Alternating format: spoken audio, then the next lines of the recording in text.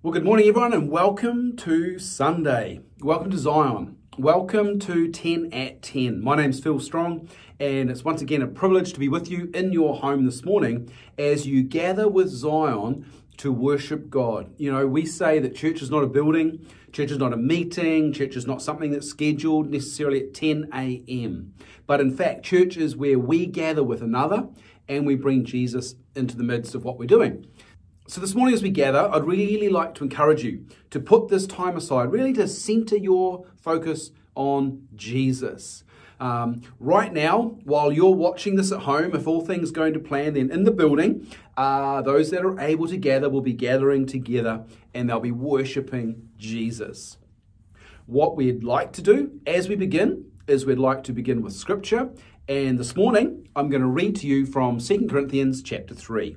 And I'm reading from verse 12 in the New Living Translation. Since this new way gives us such confidence, we can be very bold.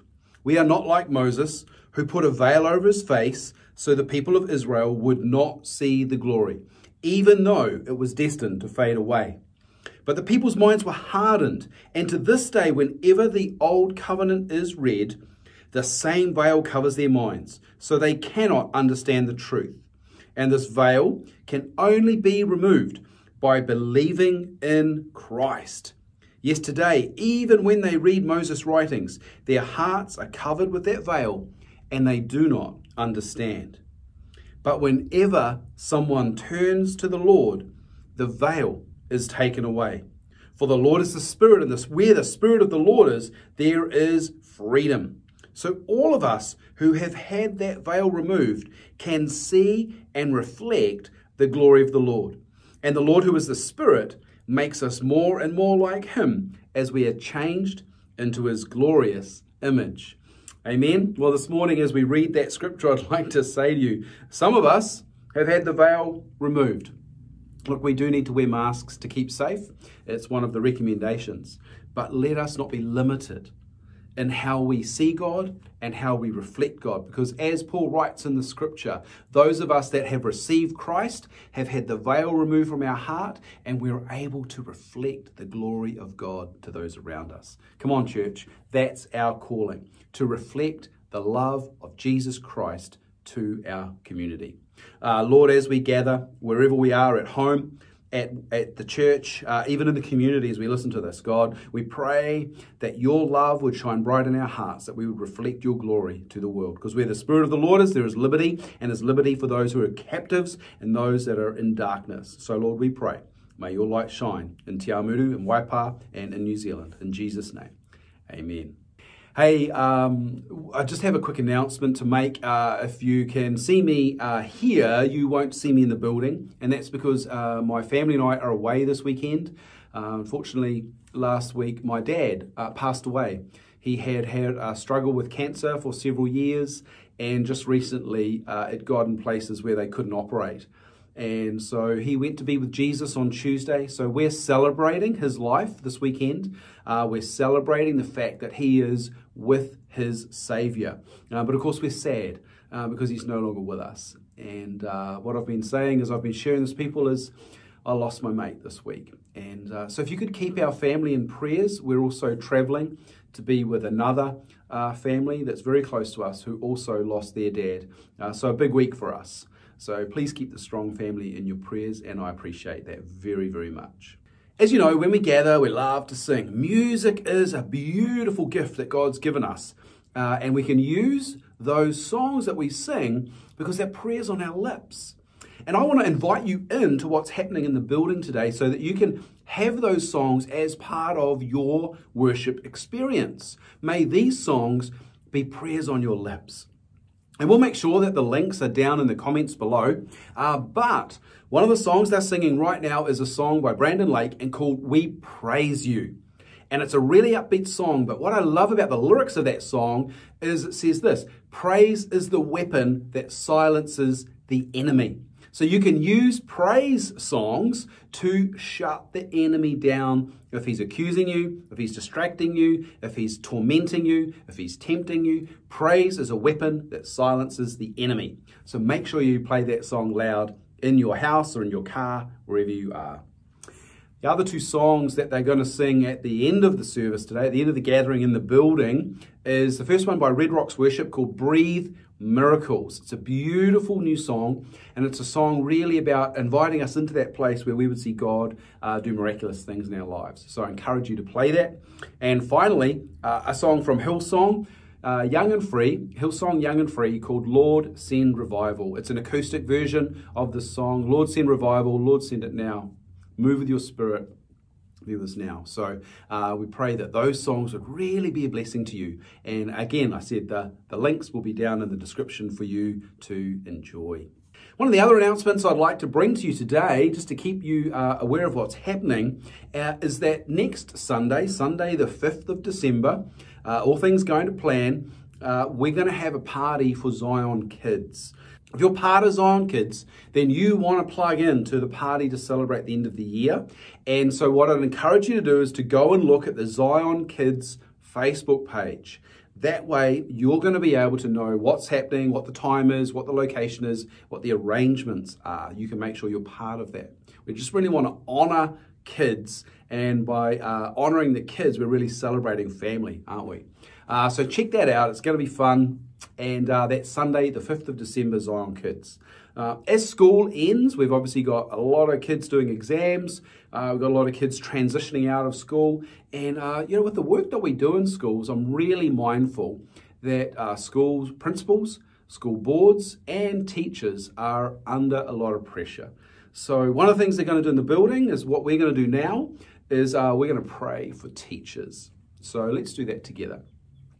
Lord, we lift up the principals, the school boards and the teachers that are under a lot of pressure at the end of the year and also as they plan for next year. Really just want to pray peace over the school environment, that as children come onto a school grounds, it'll be a place where they are surrounded by peace.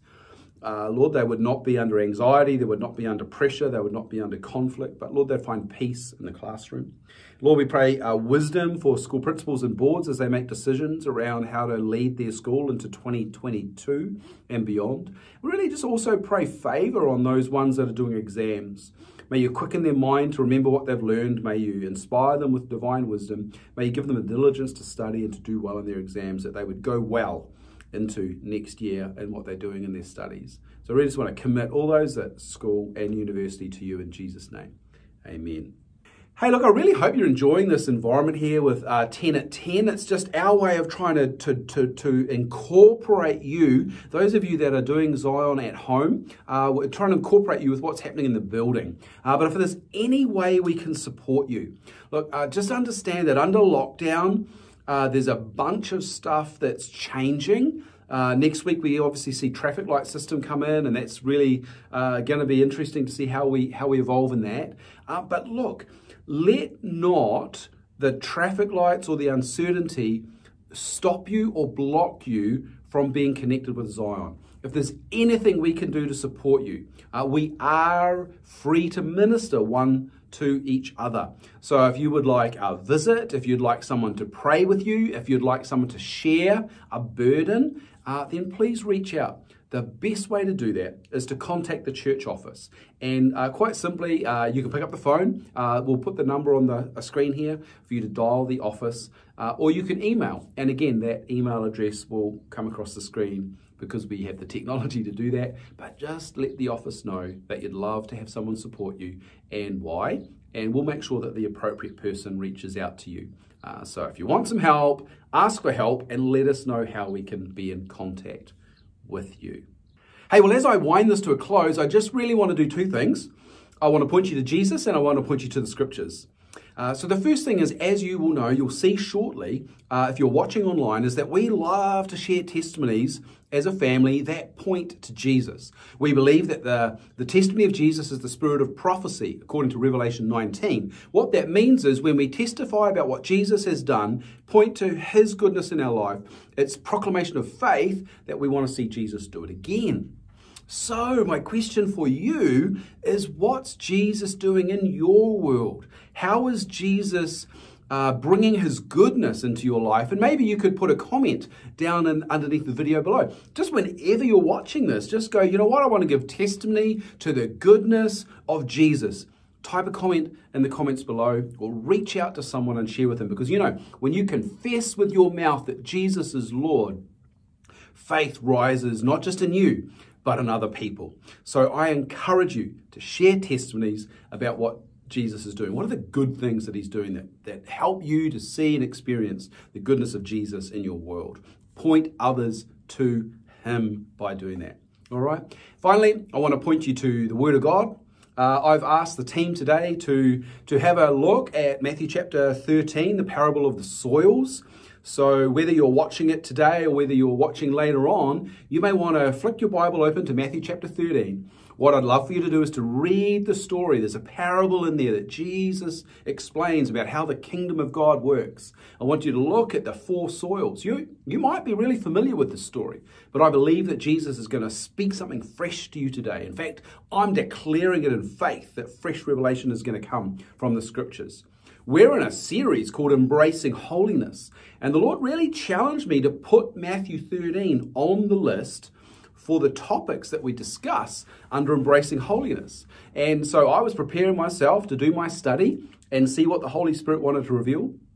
But I'm not here this week, so someone else gets to do that. And so I'm excited that you would be invited into the conversation around the parable of the soils and how that helps us to embrace the holiness that God's got for us. So as I close, I just want to declare God's blessing on you. I want to declare the peace of our Lord Jesus Christ on your home, in your workplace, in your family. May you know the love of God who truly sees you as a precious, precious gift. And may you experience his love even more. God bless you, church, and I look forward to being with you again soon.